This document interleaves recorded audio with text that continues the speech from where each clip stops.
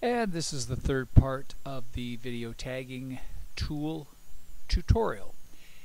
Fairly short video here, but this is going to describe the viewer. Again, you must have an account. Log in with your username and password.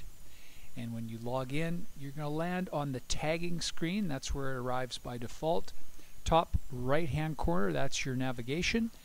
And we've seen clipping and tagging in our previous demonstrations. This time we're going to look at viewer. Now the viewer is designed for simplicity. Let's say you're an administration person within a league, or you're a disciplinary committee and you have to review some plays in a particular game. This just makes things really simple. What you can do is find the date. Maybe there's a few games that you need to review, in one night. In this case, December 6th. Let's take a look at all the games that are played that night. Here's a listing of them, and in particular, the one that I need to look at is this game right here. It's been tagged for me already, and I need to have a look at a couple of penalties. So I can just click on the file, review the play. Once I've seen what I need to see, I can go to the next play, take a look at that, and so on. It just allows you to quickly move through the game.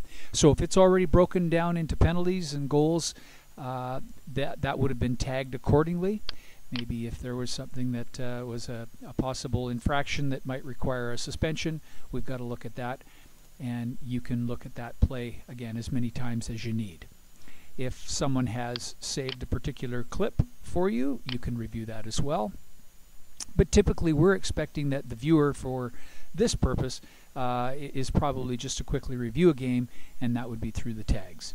Although again, the viewer is accessible to anybody that has the admin access into the clipping and tagging tool, and you can see how simply it works. So your navigation on the left, tags and clips on the right, and just find the game you're looking for and go ahead and review those. That's it. That's the viewer, and that concludes tutorial number 3.